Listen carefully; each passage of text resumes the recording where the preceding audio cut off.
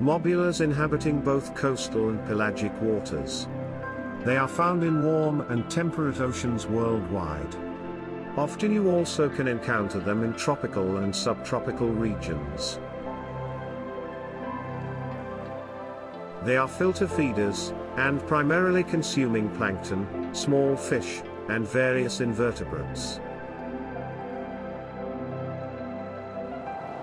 When feeding, they swim near the water's surface, gulping large quantities of water, filtering out their prey using specialized gill rakers.